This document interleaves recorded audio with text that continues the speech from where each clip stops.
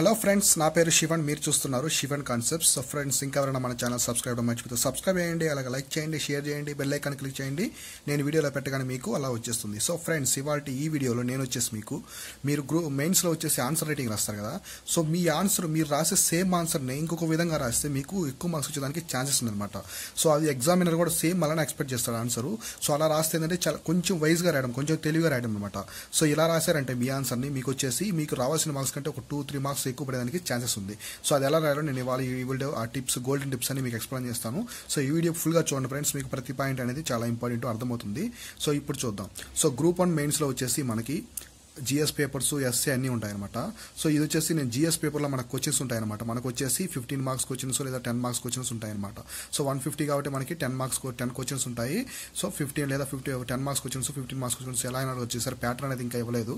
So ఇప్పుడు వచ్చేసి question చూద్దాం అనమాట. మీకు వచ్చేసి ఇక్కడ ఒక ఎగ్జాంపుల్ క్వశ్చన్ చూసుకొని దాని ఆన్సర్ ఎలా రాయో కూడా ఎక్స్ప్లెయిన్ చేస్తాను అనమాట. సో ఇప్పుడు వచ్చేసి మనం క్వశ్చన్ తీసుకొని దానికి ఎలా రాయాలో చెప్తాను అనమాట. సో ఫర్ ఎగ్జాంపుల్ నేను ఆల్రెడీ చేసిన వీడియో క్వశ్చనే చెప్తాను, మీకు అర్థమవుతుంది. ఎందుకంటే కొత్తగా కాకుండా నేను చేసిన వీడియో చెప్తాను. సో ఫర్ ఎగ్జాంపుల్ మీకు వచ్చేసి ఫ్రెండ్స్ ఇంతకుముందే చెప్పాను, మీకు వచ్చేసి ఇరాన్కి యుఎస్కి కాన్ఫ్లిక్ట్ జరుగుతుంది. సో వాటి ఇద్దరి మధ్య ఆంక్షలు విధించింది అనమాట. సో మల్టీలేటరల్ ఆంక్షలు విధించింది దేని మీద, ఇరాన్ మీద వచ్చేసి ఇవి ఆంక్షలు విధించింది కాబట్టి. సో ఈ టైంలో వచ్చేసి మీరు దీన్ని క్వశ్చన్ అడుగుతారనమాట. మనకి ఇది వచ్చేసి అంతర్జాతీయ సంబంధాలకు సంబంధించింది, కానీ మనకి సిలబస్లో అంతర్జాతీయ సంబంధాల గురించి క్వశ్చన్ అనేది లేదనమాట. కానీ దీని మీద మనకి క్వశ్చన్ అడుగుతాడు. ఏ విధంగా అడుగుతాడు అంటే ఇంపాక్ట్ అడుగుతాడు. సో ఈ టైంలో వచ్చేసి ఈ తరుణంలో సో దీని వచ్చేసి impact on Indian economy. So భారత ఆర్థిక వ్యవస్థ మీద ఈ ఇరాను మరియు యుఎస్ మధ్య ఉన్నటువంటి సంఘర్షణ అనేది ఏ విధంగా ఇంపాక్ట్ చూపిస్తుంది, అంటే ప్రభావం చూపిస్తుందని మనం అడిగాడు అనుకోండి. సో మీరు వచ్చేసి పాయింట్స్ రాస్తారనమాట. సో ఫస్ట్ పాయింట్ వచ్చేసి ఆయిల్ ప్రైసెస్ పెరిగింది, ఈ విధంగా రాస్తారు. సో నెక్స్ట్ పాయింట్ వచ్చేసి ఇంకోటి చాబహార్ పోర్ట్ గురించి ఇలా రాస్తారు. సో ఇలా 2-3 లైన్స్ ఇలా రాస్తారనమాట. సో థర్డ్ పాయింట్ అని ఇలా, లేదా కొందరు బుల్లెట్ పెట్టి రాస్తారు, లేదా కొందరు పారాగ్రాఫ్స్ పెట్టి రాస్తారు, మళ్ళీ ఇంకో పారా రాస్తారు. సో ఇలా రాస్తారు. సో ఫ్రెండ్స్ ఇలా అనేది అందరు రాస్తారు ఫ్రెండ్స్. ఇలా వచ్చేసి కామన్గా అందరు రాసేటటువంటి ప్యాటర్న్ అనమాట. ఇలా కాకుండా ఇక్కడ వచ్చేసి కొన్ని కీవర్డ్స్ ఉంటాయన్నమాట. మనం వచ్చేసి గ్రూప్ 1 మెయిన్స్లో కీవర్డ్ని అన్లైన్ చేయకూడదు, ఎప్పుడు కూడా అన్లైన్ చేయకూడదు అనమాట. అది వచ్చేసి తప్పు. ఎందుకంటే ఇంటర్సెక్షన్ ప్రకారం వచ్చేసి మనం అన్లైన్ చేయకూడదు. ఫస్ట్ ఆఫ్ ఆల్ మీరు చేయాల్సింది ఎగ్జామ్ మెయిన్స్ రాసే ముందు వచ్చేసి ఫస్ట్ 10 మినిట్స్ వచ్చేసి ఇన్స్ట్రక్షన్స్ మొత్తం చదువుకోవాలి. ఇన్స్ట్రక్షన్ చదువుకున్న తర్వాత వెళ్ళండి. సో ఇక్కడ కీవర్డ్ మనం అన్లైన్ చేయకూడదు, కానీ కీవర్డ్ని మనం హైలైట్ చేయాలి. ఎవరికి? ఎగ్జామినర్కి. మన కీవర్డ్ హైలైట్ చేసినప్పుడు మాత్రమే ఆ కీవర్డ్ చూసుకొని ఎగ్జామినర్కి మనకి ఎక్కువ మార్క్స్ అనేది వస్తాయన్నమాట. సో అదే చెప్తాను ఫ్రెండ్స్. ఇక్కడ వచ్చేసి మీరు సింపుల్గా ఫస్ట్ పెట్టి పాయింట్ అంతా రాసేస్తారు, ఒక 2-3 లైన్లు. అలా కాకుండా ఫ్రెండ్స్ మీరు వచ్చేసి ఇక్కడ ఫస్ట్ వచ్చేసి మనకి ఏమవుద్ది, ఇంక్రీజింగ్ ఆయిల్ ప్రైజెస్. సో దీనివల్ల మనకేమవుద్ది, ఇంక్రీజింగ్ ఆయిల్ ప్రైసెస్. సో ఇలా ఫస్ట్ పెట్టండి, సబ్హెడింగ్ పెట్టేసి సింపుల్గా దాని గురించి ఒక 2 లైన్స్ రాయండి. సో 2 లైన్స్ రాస్తారా. నెక్స్ట్ ఇరాన్కి మధ్య మనకి ఏముంది బాగా ఇంపార్టెంట్, చాబహార్ పోర్ట్ ఉంది. So Chabahar port. సో దీని గురించి సబ్హెడ్డింగ్ పెట్టి మళ్ళీ ఒక 2-3 లైన్స్ రాయండి. సో నెక్స్ట్ వచ్చేసి ఇంకేమొస్తుంది మనకి, సో ఈ రెమిటెన్సెస్. సో మన వాళ్ళు ఎక్కువ అక్కడ ఉన్నారనమాట. రెమిటెన్సెస్ అంటే అక్కడ పనిచేసి అక్కడ నుంచి పంపించేటువంటి మనీ ఉంది కదా, ఫారెన్ కరెన్సీ, దాన్ని ఇండియన్ కరెన్సీలో మార్చి మన వాళ్ళకి ఇంటికి పంపిస్తారనమాట. సో దీని గురించి ఒక 3 లైన్స్ రాయండి. సో నెక్స్ట్ 4 చూసుకోండి. సో దీనివల్ల మనకి ఇంకా ఏ ఎఫెక్ట్ ఉన్నాయి, ఇండియా మరియు వెస్ట్ ఏషియా కంట్రీస్ మధ్య, పశ్చిమాసియా కంట్రీస్ మధ్య రిలేషన్స్ దెబ్బతింటాయి, కంట్రీస్ రిలేషన్స్. సో ఇదొక పాయింట్. మళ్ళీ ఒక 3 పాయింట్స్ రాయండి. సో నెక్స్ట్ వచ్చేసి 5th సబ్హెడ్డింగ్ పెట్టండి. సో దీంట్లో వచ్చేసి మనకి ఏం important, international north south corridor ఉంది కదా. సో ఇది కూడా మనకి ఇంపార్టెంట్ అనమాట. ట్రాన్స్పోర్ట్ కారిడార్ ఉంది కదా. సో ఇది కూడా ఎఫెక్ట్ అవుద్ది దీనివల్ల వచ్చేసి. దీన్ని రాయండి మళ్ళీ ఒక 3 సబ్హెడ్డింగ్స్. ఇలా ఫ్రెండ్స్ ఇలా రాయడం వల్ల ఏమవుతుందంటే మనం అన్లైన్ చేయకూడదు అనమాట కీవర్డ్స్, కానీ సబ్హెడ్డింగ్స్లో ఆ కీవర్డ్స్ అనేవి పెడతాం. చూడండి మనం వచ్చేసి ఎగ్జామినేటర్ మోస్ట్లీ వచ్చేసి అతను ఎక్స్పెక్ట్ చేసినవి మనం రాయాలన్నమాట. సో మీరు ఇలా రాశారనుకోండి, ఇక్కడ మీరు అన్లైన్ చేయకూడదు కీవర్డ్, కాబట్టి అది కనిపించదు పెద్దగా ఎగ్జామినర్కి. సో అర్థమైతే అవుతుంది కానీ కనిపించదు. కానీ ఇలా మీరు సబ్హెడ్డింగ్ పెట్టడం వల్ల కీవర్డ్ అనేది మీకు సబ్హెడ్డింగ్లో ఉంటుంది. సో మీరు వచ్చేసి ఇరాన్కి ఇండియాకి మధ్య బాగా హైలైట్గా ఉండేవి వచ్చేసి సబ్మిటింగ్ పెట్టాలి. మీరు సబ్మిటింగ్ పెట్టి రాయడం వల్ల ఏంటంటే ఎగ్జామినర్కి మీ మీద ఎక్సలెంట్ ఇంప్రెషన్ వస్తుంది. సో మార్క్స్ కూడా పక్క పేపర్ కంటే కూడా ముందు పేపర్ చేసిన దానికంటే కూడా మీ దానికి ఎక్కువ మార్క్స్ అనేవి వేయడానికి ఛాన్సెస్ అనేది ఉంది ఫ్రెండ్స్. చూడండి ఫ్రెండ్స్, మీరే చూడండి, ఇండియాకి మధ్య ఏదైతే బాగా హైలైట్ అయినా చూడండి. మనకి ఇరాన్ వచ్చేసి 3rd లార్జెస్ట్ ఆయిల్ సప్లయర్. మనకి ఆయిల్ సప్లై చేసే కంట్రీస్లో 3rd లార్జెస్ట్, అవునా కదా. సో మీకు ఆయిల్ ప్రైసెస్ ఇది ఒక కీవర్డ్. చూడండి కీవర్డ్ ఆయిల్ ప్రైసెస్. సో మనం ఇండియా వచ్చేసి కంప్లీట్గా వచ్చేసి ఈ చాబహార్ పోర్ట్ 100% మన ఇండియా డెవలప్ చేస్తుంది ఇక్కడ ఇరాన్లో. మనకి ఎందుకంటే ఆఫ్ఘనిస్తాన్, వెస్ట్ ఏషియా, మధ్య ఆసియా కంట్రీలకి, మధ్య ఆసియా దేశాలకు వచ్చేసి వెళ్ళడానికి చాబహార్ పోర్ట్ని తయారు చేస్తుంది. చూడండి కీవర్డ్. బాగా ఇష్యూలో ఉన్నవి. నెక్స్ట్ రెమిటెన్సెస్, మన ఇండియా నుంచి ఎక్కువ ఇండియన్ డయాస్పరా అక్కడ పనిచేస్తున్నారు, వర్క్ చేస్తున్నారు, ఎక్కువ కూలీలు కానీ అన్ని విధాలుగా వర్క్ చేస్తున్నారు కాబట్టి వాళ్ళ నుంచి వచ్చే రెమిటెన్సెస్. సో ఇండియాకి వెస్ట్ ఏషియాకి ఇరాన్ వల్ల మనం లేకపోతే మిగతా దేశాలన్నీ ఇరాన్కి ఆపోజిట్ అయ్యాయి. సో ఈ టైంలో వచ్చేసి మనకి సౌదీ అనేది ఎక్కువ ఆయిల్ సప్లై చేస్తుంది, ఖతర్ వచ్చేసి గ్యాస్ సప్లై చేస్తుంది. నెక్స్ట్ వచ్చేసి యూఏఈలో ఎక్కువ ఇండియన్ డయాస్పరా ఉన్నారు, ఒమన్లో ఉన్నారు. సో ఇటువంటి కంట్రీస్ వల్ల మనకు కూడా ఖతర్లో ఉన్నారు, ఇక్కడ ఎఫెక్ట్ అయ్యేదానికి ఛాన్సెస్ ఉందన్నమాట. సో ఐఎన్టీసీ మనకు రష్యా, మన సౌత్ అన్ని కలిసి రష్యాకి యూరోపియన్కి ఒక దారిలో పెట్టుకుని ట్రాన్స్పోర్ట్ కార్డు దెబ్బతింటారు. చూడండి ఫ్రెండ్స్, ఇవన్నీ కీవర్డ్స్ అనమాట. మీరేం చేస్తారంటే ఏ క్వశ్చన్ అయినా ఆన్సర్ ఇచ్చినప్పుడు మీరేం చేయాలంటే ఆ కీవర్డ్స్ ఉంటాయి కదా, కీవర్డ్స్ని సబ్మిటింగ్ పెట్టేసేయండి. సబ్మిటింగ్ పెట్టి దానివల్ల ఎఫెక్ట్ అయ్యారండి మీకు వచ్చేసి ఎక్సలెంట్ మార్క్స్ పడతాయి అసలు, నో డౌట్. దీంట్లో మాత్రం మీకు ఎక్సలెంట్ పడతాయి. ఇవి వచ్చేసి మామూలుగా ఐఏఎస్ టాపర్స్ యూపీఎస్సీలో యూజ్ చేసే ఐఏఎస్ టాపర్స్ ఉన్నారు కదా, సో వాళ్ళు వచ్చేసి యూపీఎస్సీ ఆన్సర్స్లో రాస్తుంటారు ఇలా ఎక్కువ వచ్చేసి. సో ఇది మన దగ్గర కూడా రాయడం వల్ల మనకి ఎక్కువ మార్క్స్ అనేవి పడతాయి ఖచ్చితంగా ఫ్రెండ్స్. ఏబీపీఎస్లో టాపర్స్ అయినా సరే ఇలా రాస్తారు. కీవర్డ్స్ని మనం సబ్మిటింగ్స్ పెట్టి రాస్తే అది కూడా ఆ కీవర్డ్స్ ఎలా ఉండాలంటే మీరు వచ్చేసి ఏది అడిగారో క్వశ్చన్ ఏమడిగారో దానికి సంబంధించి బాగా దగ్గరగా ఉన్న ఒక 5 వర్డ్స్ తీసుకోండి. 5 మనకు వచ్చేసి 10 మార్క్స్ అనుకోండి, 5 రాసి ఎక్స్ప్లెయిన్ చేస్తే చాలు. 5 2 లేదా ఎక్కువ 10 రాసి ఒక పాయింట్ అని రాయండి, ఏం కాదు. మీరు పాయింట్స్ అనేవి 6 7 అని రాయండి, ఏం కాదు. సో మనకి బాగా హైలైటింగ్ అయ్యేది. మీరు చేయాల్సింది ఫస్ట్ ఏంటంటే మీకు ఏ క్వశ్చన్ ఇచ్చినా సరే, క్వశ్చన్ ఏది ఇచ్చినా సరే మీరు వచ్చేసి కీవర్డ్స్ అన్లైన్ చేసి పెట్టుకోవాలి. అందుకే ఫ్రెండ్స్ మీరు ఇప్పుడు ప్రిపరేషన్లో చదివేటప్పుడే మీరు వచ్చేసి వాటి మధ్య ఉంటే చిన్నగా బుల్లెట్ పాయింట్ పెట్టుకుని ఆ కీవర్డ్స్ అన్ని రాసి పెట్టుకోవాలన్నమాట. మనము అన్ని కీవర్డ్స్ రాసి పెట్టుకుంటే రేపు ఎగ్జామ్ అనేది యూజ్ అవుద్ది. ఇది ఒక టెక్నిక్ ఫ్రెండ్స్. ఇంకో టెక్నిక్ చెప్తాను ఫ్రెండ్స్ మీకు.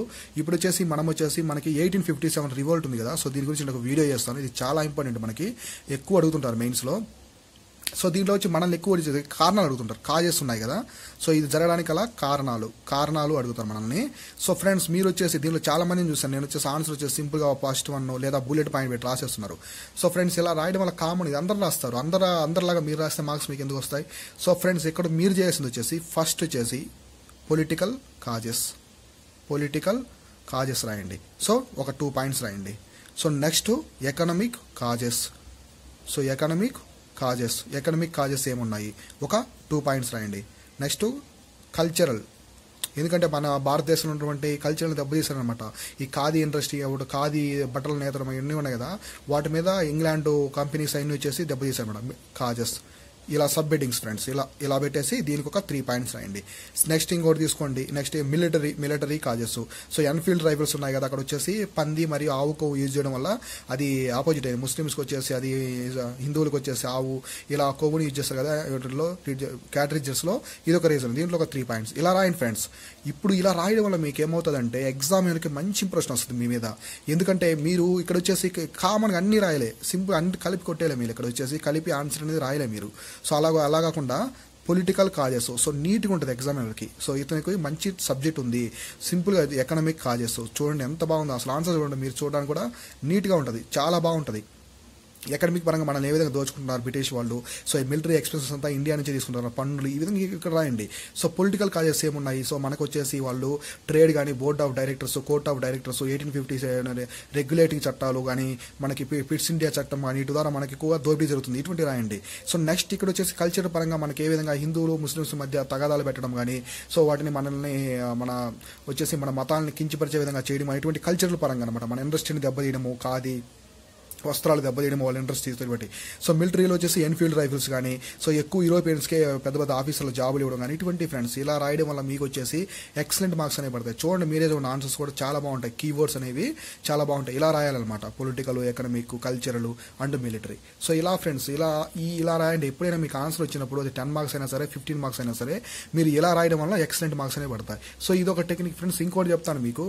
సో ఇంకోటి వచ్చేసి ఎకనామిక్స్ గురించి అనమాట. ఆల్రెడీ నేను ఈ వీడియోస్లో చెప్పున్నాను. ఇది వచ్చేసి సో ఎకనమీలో ఫ్రెండ్స్ మీరు ఏదైనా ఒక రాస్తున్నారు, పావర్టీ గురించి, అన్ఎంప్లాయ్మెంట్ గురించి, ఏదైనా సరే, నిరుద్యోగమా, అది వచ్చేసి పేదరికమా, లేదా వచ్చేసి ఏదైనా మనకి ఎకనామిక్ కారిడార్స్ గురించి, ఏదైనా సో ఎంప్లాయ్మెంట్ గురించి రాస్తున్నారా, ఏదైనా రాసినప్పుడు మీరు వచ్చేసి కొన్ని మనం రిపోర్ట్ గురించి రాసుకుంటాం. సో 25% వచ్చేసి ఇలా ఉంది, సో 30% ఇలా ఉంది, సో ఇలా 15% ఇలా ఉంది. ఇలా మీరు పాయింట్స్ అన్ని రాయొద్దు ఫ్రెండ్స్.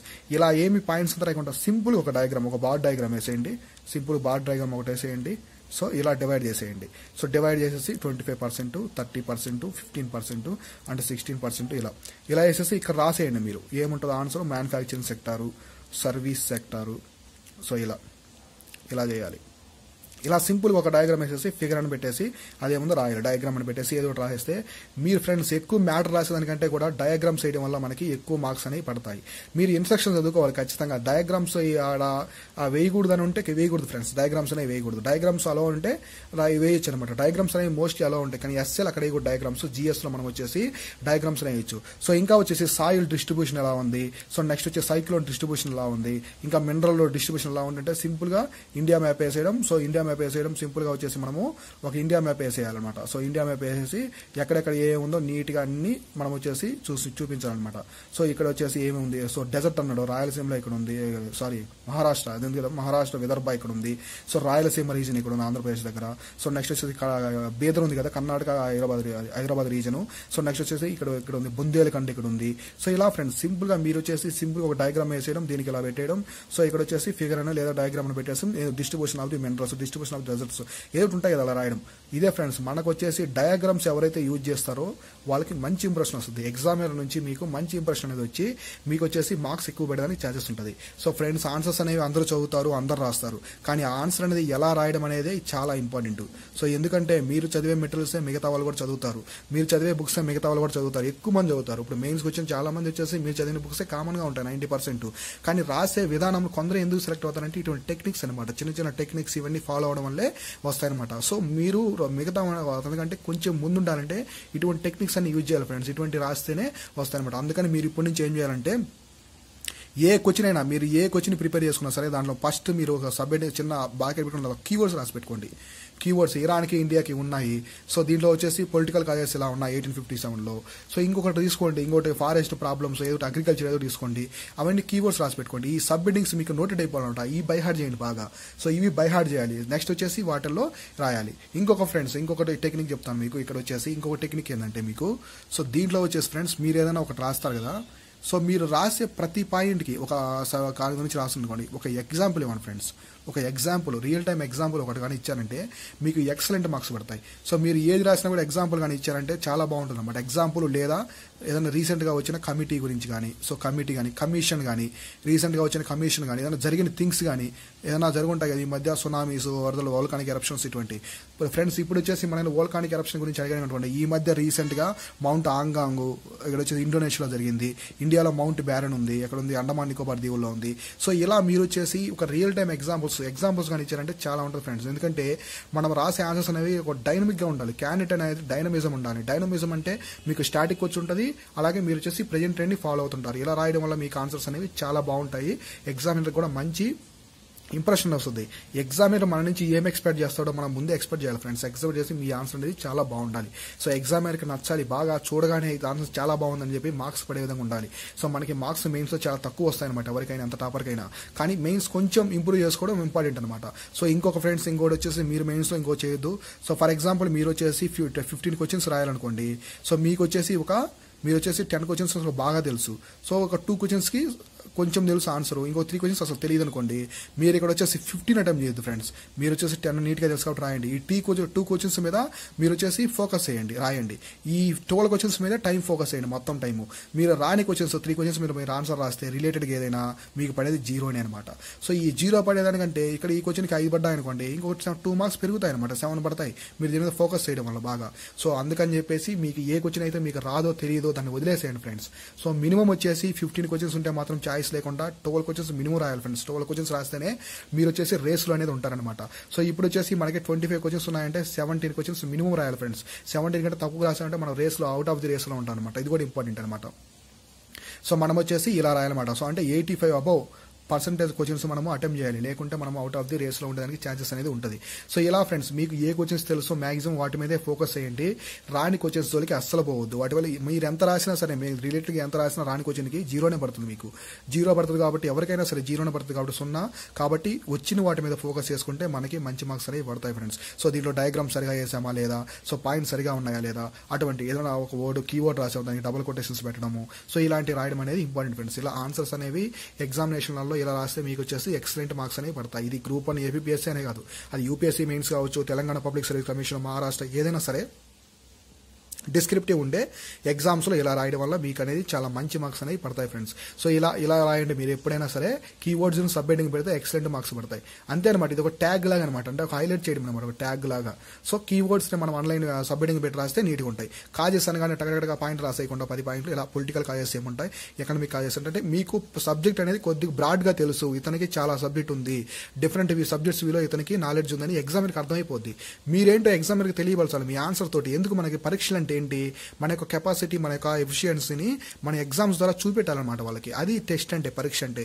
సో ఇది కూడా మీరు చూపెట్టాలన్నమాట, మీ టాలెంట్ ఏంది, మీ యొక్క ప్రెజెంటేషన్ అనేది ఎక్సలెంట్గా ఉండాలి. మీ ప్రెజెంటేషన్ ఎంత ఎగ్జామ్కి మీరు చూపెట్టినప్పుడే బాగుంటుంది ఫ్రెండ్స్. ఇది ఫ్రెండ్స్ ఇవాళ వీడియో. ఇలాంటి వీడియోలు నేను చాలా పెడతాను ఫ్రెండ్స్, ఎగ్జామ్స్కి రోజుకి 2 నుంచి 3 వీడియోలు పెడతాను. ప్రతి వీడియో ఫుల్గా చూడండి, ఫాలో అవ్వండి, మీకు అన్నీ అర్థమవుతాయి. సో మీరు కొన్ని సబ్స్క్రైబర్స్ మన వాళ్ళు వచ్చేసి కామెంట్ చేస్తున్నారు, కొన్ని కాన్సెప్ట్ చెప్పండి, అవన్నీ చేస్తున్నాను ఫ్రెండ్స్. ప్రతి ఒక్కరు పెట్టిన కాన్సెప్ట్ అన్నీ నేను చేస్తున్నాను, అవన్నీ కూడా నేను వీడియో అప్లోడ్ చేస్తాను. మీకు ఏ ప్రాబ్లం ఉండదు, ఎటువంటి డౌట్స్ ఉన్నా మీరు కామెంట్ చేయండి, నేను వాటిని చేస్తాను. కొంతమంది వర్డ్స్ వచ్చేసి తెలుగులో కూడా పెట్టమన్నారు ఫ్రెండ్స్. నేను వచ్చేసి ఫ్రెండ్స్ ఇవన్నీ వచ్చేసి PIB గవర్నమెంట్ వెబ్సైట్ నేను చేస్తున్నాను, అవి వచ్చేసి ఇంగ్లీష్లో ఉన్నాయి. సో నేను ఇప్పుడు ఇంగ్లీష్లో పెట్టాను. కొంతమంది అడుగుతున్నారు తెలుగులో పెట్టమని, నేను ఖచ్చితంగా పెడతాను ఫ్రెండ్స్ మీకోసం. తెలుగులో కూడా ఆ వర్డ్స్ వచ్చేసి నేను ట్రాన్స్లేషన్ చేసి మీకోసం ఆ కీవర్డ్స్ అన్ని పెడతాను, ఎటువంటి ప్రాబ్లం ఉండదు. సో ఇది ఫ్రెండ్స్ ఇవాళ వీడియో. ఈ వీడియో మీకు నచ్చినట్లయితే సబ్స్క్రైబ్ చేయండి, లైక్ చేయండి, షేర్ చేయండి. అలాగే మీ ఫ్రెండ్స్తో కూడా ఈ ఇన్ఫర్మేషన్ షేర్ చేసుకోండి ఫ్రెండ్స్. బెల్ ఐకాన్ క్లిక్ చేయండి, మాత్రం అస్సలు మర్చిపోవద్దు. Thank you guys, all the best.